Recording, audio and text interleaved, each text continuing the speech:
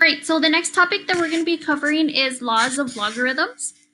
So, just like we had the laws of exponents, let me go over them real quick. Let me go back. So just like we had the laws of exponents, so for example, here when we're multiplying, okay, we happen to add the exponents, okay? When we divide, we're going to go ahead and subtract the exponents, and then when you have, I think it was when you have a power to a power, okay? So when you have a power, you go ahead and you multiply, okay? So on the laws of logarithms, it has a similar format, okay? So if you have a log and you are multiplying m times n, you can go ahead and separate the logs. So you make two separate logs, one for m and one for n, and then you go ahead and add them together, okay? Now, if you have a logarithm and on there you're dividing, okay, so you have log base b and then you have m divided by n, you can go ahead and separate the logarithm. So you make one for m and you make one for n, and then you go ahead and subtract the logarithms, okay? And then if you happen to have an exponent, okay, then you go ahead and multiply that exponent, okay? So it has similar laws. Okay, so let's go ahead and look here. It says use the laws of logarithms to expand. So if they want you to expand, they want you to make it bigger, they want you to make it longer. Okay, so the following expressions. So here we have log base 2 of 5 times a times b. Okay, so if you see here, we have a 5, we have an a, and we have a b. Okay, so that means that you need to write the logarithm a total of 3 times because we have 3 different terms. Okay, all of them are log base 2. So you write log base 2, log base 2, log base 2. Okay, and then for the 5, so you do log base 2 of 5, the other one's log base 2 of a, and the other one's log base 2 of b. And because they're all multiplying, because they're side by side like that, that means multiplication. So because they're all multiplying, we just put a plus sign in between. And this is the expanded form of what they gave us. Okay, the next one. So here we have log base 5 of 8 over x. So first you identify how many terms you have. So we have 8 and we have x. Okay, now the 5 is part of the base, log base 5. So you don't have 3 terms, you just have 8 and you have x. Okay, so that means that we're going to have to write the log a total of 2 times. So we have log base 5 of 8, and the other one is log base 5 of x. Okay, and then because it's 8 divided by x, it's 8 over x, we're going to have to subtract the x because the x is in the denominator. And that's it. All right, the next one here, we have log base 2 of 6x squared y to the 3rd power. So here, log base 2, that's what we're going to have to repeat. So 6 is one term. We have x squared, which is another term. And then we have y cubed, which is another term. So that means that we're going to have to write log base 2 a total of 3 times. So log base 2, log base 2, and log base 2. Okay. So the first one is log base 2 of 6, okay? The next one is log base 2 of x squared, but remember the rule is, if you don't remember, I have it up here, so the rule is if you have an exponent, you go ahead and multiply it in the front, okay? So instead of putting it up here with the term that you have in here, we're going to put that right in front of the logarithm. So here I am, instead of having the x squared here, I'm going to go ahead and delete that squared there, and we're going to go ahead and put the 2 in the front, okay? And then the same here, the next one, it's log base 2 of y to the 3rd power, but instead of writing the 3 up here, we need to write it right in front of the logarithm, okay? Now, because it's 6x squared y cubed, this means multiplication, so that means in between of the logs, we're going to have to put plus signs. All right, the next one. So here we have log base 3 of 4a squared over bc squared. So if I see here, I have a 4, I have an a squared, on the denominator I have a b, and then I also have a c squared. Okay, so this tells me that I'm going to have to write my logarithm a total of 4 times. So log base 3, log base 3, log base 3, and log base 3. Okay. And then I look at the first one. So the first one is log base 3 of 4. And then we have a squared, so log base 3 of a. And remember, you can't write the squared up here at the top. You do have to put it in front of the logarithm. Okay. And then because the log base 3 of 4 and the a squared are up on the top, we're going to go ahead and put a plus sign in between. Okay. And then we have the b in the denominator. So it's going to be log base 3 of b. And because the b is in the denominator, we're going to have to subtract the log base 3 of b. And then the c squared, we're also going to have to subtract it because it's also in the denominator. Now, I know it's being multiplied with the b, but because it is in the denominator, we do have to put the minus sign there to show that it is in the denominator. So actually, it's log base 3 of c squared, but we can't have the squared up here. We're going to have to put it in front of the log. And that's it. That would be our answer. All right, the next one. So here we have log of the square root of a to the 5th b. So I'm going to have to rewrite this as an exponent. Remember, whenever we have a logarithm, we do have to write it as an exponent. So it's going to be a to the 5th power over b. And then we're going to do it to the power of 1/2. Okay. And then I'm going to go ahead and simplify this one more time. So log, I'm going to distribute that 1/2. So I have log 5 times 1/2 is a to the power of 5/2. And then in the denominator, I have b to the power of 1/2.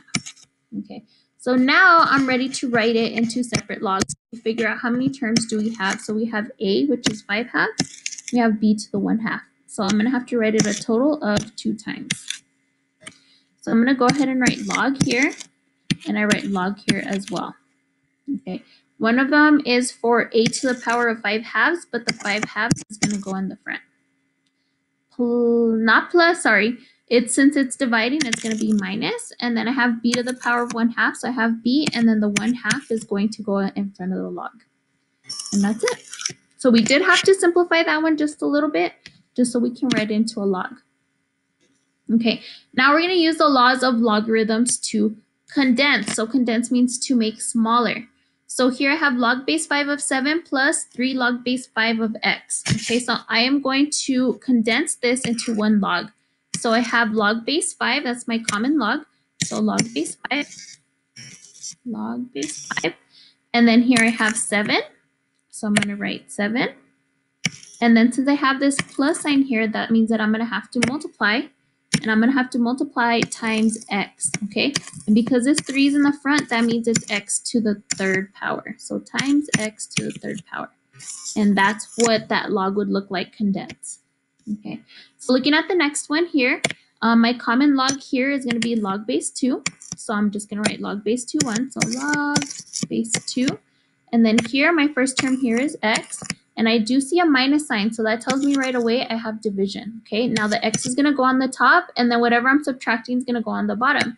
So I am subtracting log base 2 of 3, so that means the 3 is on the bottom. All right, this next one. So here I have 1/2 log base 6 of m minus 3 log base 6 of n. So my common log is going to be log base 6. Okay. And then I do see a subtraction, so that's going to tell me right away that I'm going to have this division. I'm going to have something on the top and I'm going to have something on the bottom. Okay, so for this term I have m to the power of 1/2. And then on the denominator, I have this 3 that's here in the front, so I'm going to have to put that on the end. And that's going to be n to the 3rd power. Now, we usually don't write our exponents as a fraction. We usually write them as a square root. So that would be the square root of m over n to the 3rd power. Okay. So either way is correct, but you're going to see it more like the square root rather than the 1/2. The only time that we change it to the 1/2 is when we are expanding. Okay, so here I do see that there's this 3 outside of the parentheses. I'm going to go ahead and distribute that real quick before I do anything. So I have 3 log base 2 of a minus 3 log base 2 of b. Okay, so my common log is going to be log base 2. Okay, and then the first term we have a here, and the a happens to be to the 3rd power. Okay, I do see a subtraction here, so that's going to tell me that I'm going to have division. So the a to the 3rd power is going to go on the top, and then this 3rd power is going to go for the exponent of b, so it'll be b to the 3rd power. Okay, you might also see this as log base 2, and since they're both to the third power, it'll be a divided by b to the third power. Both ways is correct, okay? But this one's a distributed version, and this one is not. Okay. This next one, this time around, I have 3 terms, okay? So I have log base 3 of 4 plus 3 log base 3 of m minus 2 log base 3 of n. So my common log here, if you see, is they all have log base 3. Okay, so I'm going to go ahead and write that one time since we're condensing. So log base 3. And then this one is going to be log base 3 of 4. Now I do see a plus sign, but along here I do see a minus sign. So that means we're going to have division. So the 4 is going to go on top times, and then here this is plus. So this is going to go on the top with the m. So this will be plus m to the third power. And then on the denominator, because we have this minus here, that tells me that this term is going to go on the denominator. And this squared should go as the exponent of n. So it'll be n squared. All right, so change of base formula. So your change of base formula here is, so here we have log base a of x. You can rewrite this as log base b of x divided by log base b of a. So back in the old days, they had this change of base formula where we were unable to use a log base to a 25. So in a different way to put it in our calculators, you could put it as, I'm going to use the log for the base to be 10. So that would be log of 25 divided by log of 2. So you can rewrite it like that. And then they want you to put this in your calculator by using the change of base formula. So if I were to put that in my calculator, and we are rounding 3 decimal places, so log of 25 divided by log of 2 is going to give me 4.644.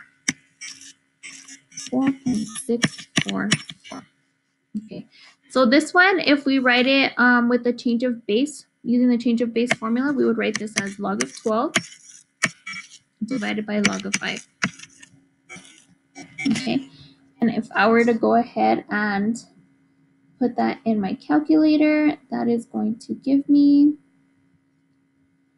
1.544. 1.544. Okay, so this next one is going to be log of 5 divided by log of 0.5